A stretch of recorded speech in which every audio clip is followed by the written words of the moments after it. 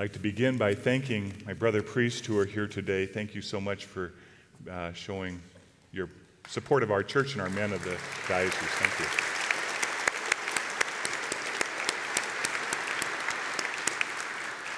And certainly our deacons. As you may notice, there's just two of us who are wearing green today.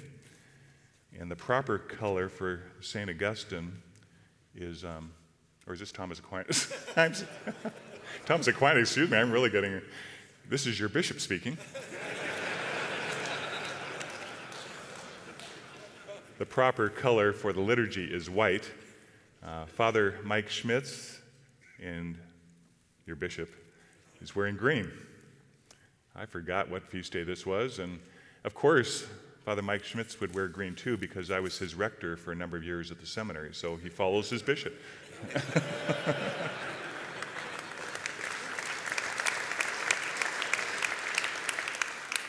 And Father Michael, thank you for coming. It's a treat to have you with us, among us. Thank you. Thursday, Christian Welp and I had lunch with a gentleman, upper 70s, I would say.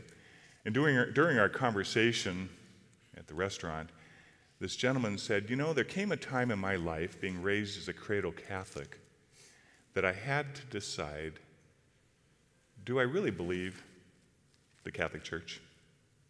Do I really have faith in the Catholic Church, or is it just a tradition I live out and it doesn't matter?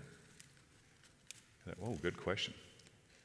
He said it was much later in his life that he made that declaration, this is the Church.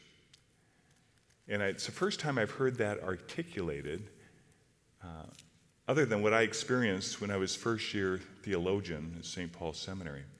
I'd been in the seminary at college for 3 years, and now I'm a theologian. And I had been away from the church for a number of years, and I kind of came back to an evangelical group, which I'm very grateful for. But I had some commitment work I had to do, and I remember in prayer, it came real clear. Peter, I know you believe in me as your Lord and Savior, Jesus Christ. I know you believe that. Now what I need you to do is say and entrust yourself to the Catholic Church. If you can't do that, you will never be a good minister of his church, of my church.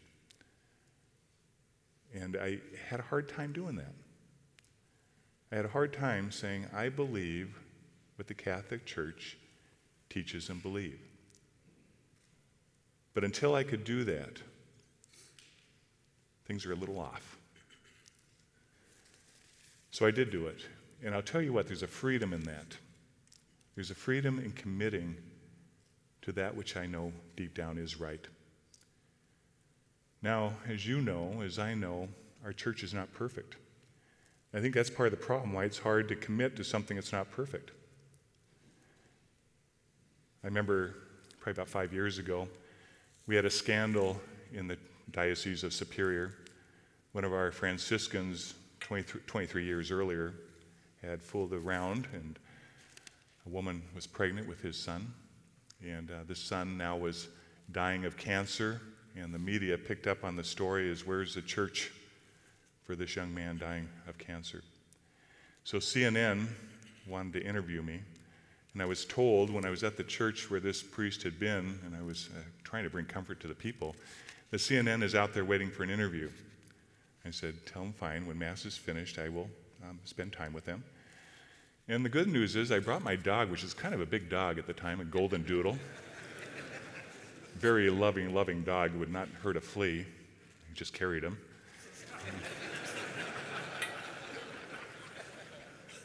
So I got out of, we finished liturgy, Mass, and the cameras were there and the interviewer and all that, and I said, if you don't mind, walk with me to the car. I've got my dog, and I just got to give it a little water.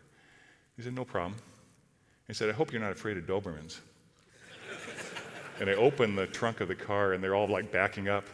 I thought, well, it's nice that the media is on the defensive once in a while.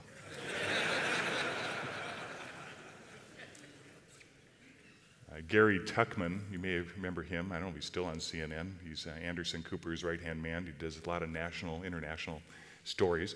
He was interviewing me, and then after the interview, I thought I'm going to ask him a question.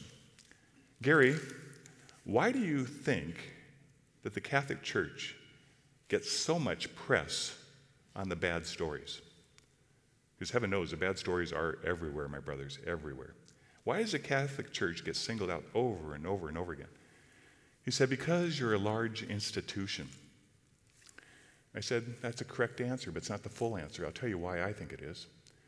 I think it is if you can weaken in the minds of people who the church is, a church that can teach with authority on faith and morals, a strong chain that's been going on for 2,000 plus years. If you can break that chain, it eases the conscience of those that do not want to bend a knee to God or live consciously with a set of morals, a faith, a way of believing. If you can break that chain, it eases the conscience of others. That was not put in print.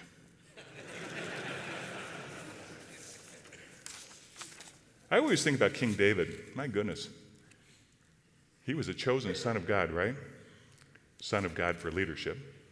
God's chosen king. He fooled around with Bathsheba, correct? Adultery. Had an illegitimate son. Killed her husband. Plus he had how many hundreds of concubines? What do you need? And the Jewish people continue to look at him as a favored son, king of God's plan, which he is. How do we deal with disillusionment? How do we, again, move forward with commitment? It's not always easy, but I'll tell you this. Travis, I appreciate your words right before Mass about the importance of the family, as came through Anna Kreslins from the Carmelite. The importance of the family. Can you imagine saying, if you were married with children, well, really, my neighbors have a much better family? That'd be bizarre. How many of you are salesmen? Can you imagine selling a product and saying, well, really, our competition's product's much better? Good luck selling. We need to be sure about our commitment, not only to the Lord, but to his church. And until we do that, we're never going to have full conviction of what we believe and be able to evangelize as we're called to do. Does that make sense?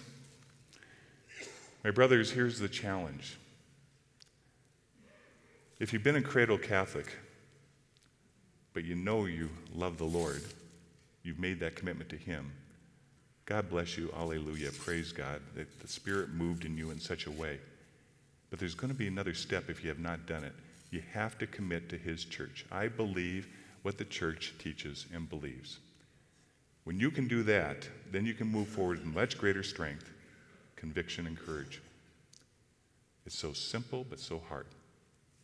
The Lord's going to ask you to do this because, again, he wants us to stand tall on the mountain of faith, proclaiming what is truth. It's not a bullish thing. It's not a boastful thing. It's the right thing. The Lord has gifted you with faith, and he expects you to use that gift. Be strong in it. I'm a sailor. I love this reading we just heard. Jesus on the boat with the disciples. We're going to cross the Sea of Galilee. We'll get to the other side. And as he slept, a storm blew up, and waves were crashing in, and there was fear that this ship, this boat, was about to sink. They waken the Lord. He calms the sea, he calms the wind. There was peace. He says, where's your faith? I'm with you. I am with you to the end of the time. The bark of Peter, this ship we're on, will see us through.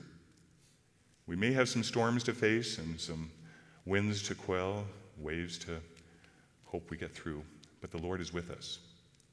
If you feel like you have to waken him for that extra strength, go ahead and do so. He's right there.